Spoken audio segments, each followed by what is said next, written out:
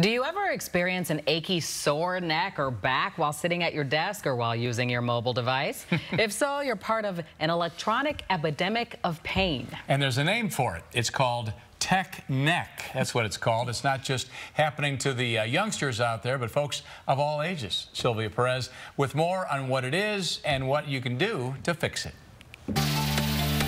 Walking and texting, looking down at your computer or iPad for hours at a time. It can literally be a pain in the neck, and it's a real condition that's been coined tech neck. It was just nagging, and every single night, kind of like as the day went on, it kind of got worse. Megan is part of what doctors call a growing epidemic, striking people of all ages, from millennials to baby boomers. It has to do with excessive flexion of your neck throughout the day, and it can cause undue muscle strain and sometimes strain on the cervical spine.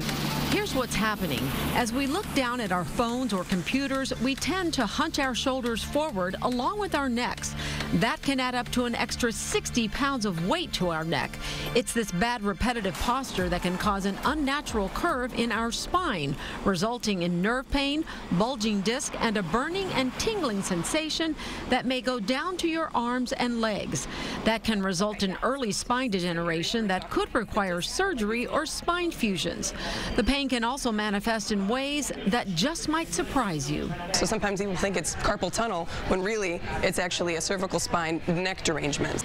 And here's something else to consider. The bad posture affects your breathing and can aggravate problems for people with asthma and sinus infections. Slide them up this way too. So what's the solution? Doctors say take breaks from technology. And here's some helpful exercises from Megan and her physical therapist. The first, the chin tuck. If you imagine your chin is on a shelf and you just kind of stick your chin straight back. Number two, stretching your neck. So you're going to bring your nose down toward the hip and just gently pull down this way. So this one you're going to feel more at the back of the neck. Number three, break out the foam roller. I would just lie right on there with it all along your spine, and you can just do one arm up, one arm down to loosen things up.